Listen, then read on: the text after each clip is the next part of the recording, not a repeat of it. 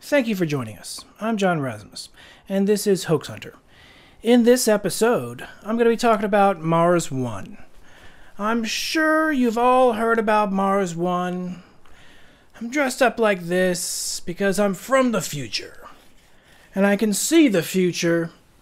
Does Mars One have the potential for success? Is Mars One 100% legitimate? I can say this. Mars One is not a hoax.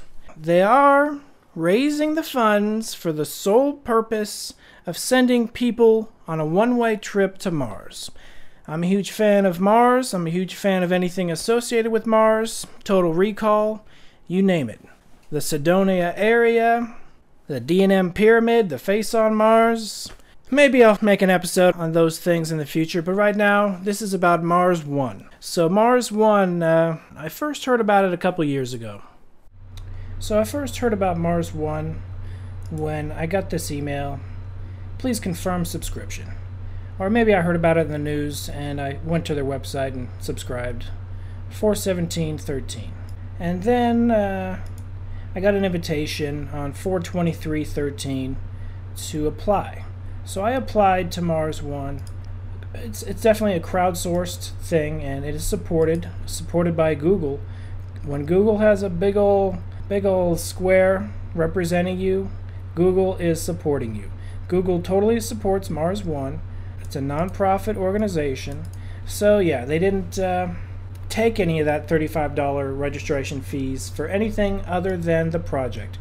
Here is the official website. The money has to go in many different places. Obviously, web design is one of them, and promotion is one of them, or should I say that's everything at this point. They have merchandise, but it's understandable. They need to fund their project. And how much does the mission cost? After discussions with potential suppliers for each component and close examination, Mars One estimates the cost of putting the first 4 people on Mars at $6 billion. The $6 billion figure is the cost of all the hardware combined, plus the operational expenditures, plus margins. For every next manned mission, Mars One estimates the cost at $4 billion. That's a lot of money. So the first mission is going to cost $6 billion. At least that's the estimate that even Mars One has. And how much has Mars One raised so far? $784,000. That's peanuts. That's chump change. They haven't even raised $1 million yet, but they are the most successful Mars crowdfunded operation. You have to give them that. They are successful in that respect, but they need a lot more money. They need $6 billion, and they only have $784,000. The reason I made this video is because I've been wanting to make this video for a while, but I recently saw Mars One in the news again. Maggie Liu pulls out of the Mars One mission program, and she was apparently one of the top 100 people picked to be a Mars One astronaut, and she took it really seriously. Here is her giving a lecture about Mars One, probably for free. And so she was a good promotional spokesperson for Mars One, and I think that's probably why they chose a lot of the candidates, because of their potential to be free spokespeople. Now, I understand it's a non-profit organization. They need all the free promotion they can get, especially since they've only raised a very small percentage. And here is her tweet. You should probably know that I have made the difficult decision to withdraw from the Mars One program. Still, I wish them the best of luck. Now, that's the wisest decision she possibly could have made. She did that because she wants to pursue her education, which is very smart decision. Maggie Liu, I think you made the wisest decision you possibly could have made, because no one in this lifetime is likely going to Mars unless they are a 1-year-old baby. That's my personal opinion. I think Mars One is a great project, a great program. I just think that they're an idea, and they don't have the dollars behind what they're going for. So right now they have the dollars behind maybe some schematics. Maybe some engineers can throw something together, throw some ideas around. Realistically, it might even cost more than $6 billion. I don't know how much it'll cost. I'm not an expert at these things, but $6 billion sounds like a good start, and $700,000 does not. Now, I understand it's new, but it's about 2 years old, and maybe in 50 years they will have the $6 billion. By then, inflation, they're going to need $20 billion.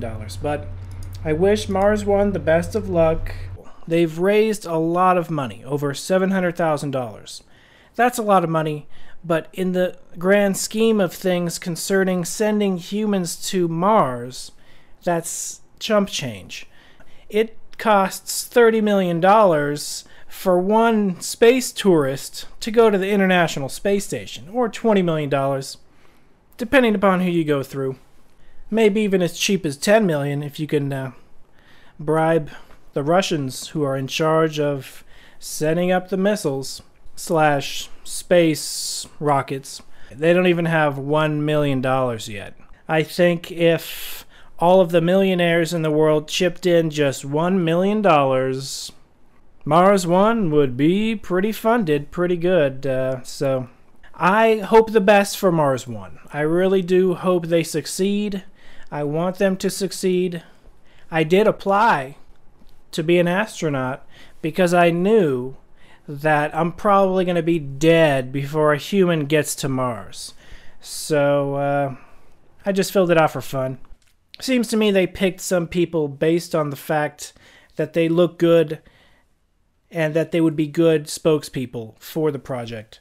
Whatever the case may be, whatever happens, I hope the best for any potential projects to send a human to Mars. I personally think we should send humans back to the moon and build a moon base and use that moon base as a main operation to go out to other planets. The moon is practically a planet. The moon is bigger than some of the planets in our solar system. The moon is spherical, very big, and I would consider the moon and Earth a double planet. The moon is the perfect launching pad to Mars. And so if anyone is serious about going to Mars, I would say they should build a launching pad moon base on the moon, and from there go to Mars. Perhaps they just need to build some type of refinery to actually have the ability to harness and refine rocket fuel from the resources on the moon. And if we turn the moon into a gas station, it will be a lot more efficient, a lot more productive, a lot easier to get to Mars. And I'm all for Mars base. I'm a big fan of Mars. I want there to be a Mars base, but I think it's a little more realistic to start with a moon base. We haven't been back to the moon in many years. It's been a long time. But I'm optimistic. I think even if Mars One doesn't get to Mars, it's a good template for any space agency where they can look at. It would be nice for them to at least share their plans and their ideas, and it turns it into a nice discussion on the importance of going to other planets. Stephen Hawking has said, with the potential for humans to become extinct, it is important for us to spread out into the universe, starting with what I would say is the moon, Mars, and other planets. Spreading the population of mankind is something that all Star Trek fans, all Star Wars fans, all sci-fi fans would be a fan of. It's common sense. It makes common sense. The year is 2015. We don't have flying cars. We don't have a moon base. We don't have a man on Mars. If we land on Mars, if I could make one tiny suggestion, land at Cydonia with the D&M Pyramid and the face on Mars. Build a Mars base at Cydonia, just like the movies, just like Red Planet and all those other movies, Mission to Mars. I can't remember which ones featured the face on Mars. Those movies were all pretty hokey, but I did watch them because I'm a fan of Mars. And I hope for the best for the Mars One team. I really hope you can gain the attention of billionaires and millionaires to donate, or governments to pitch in, or at least governments to possibly take over your project and actually make it feasible. Realistically, they need billions and billions and billions of dollars. They need probably at least as much money as George Lucas's Lucas Fund. Hey, if George Lucas wants to build a Mars base, George Lucas and Steven Spielberg, if they got together, they could totally build a moon base. Yeah, those two should definitely build a moon base. But I want to focus on the positive, and I hope the best for Mars One. And I thank you for watching. This has been John Rasmus with Hoax Hunter. Be seeing you.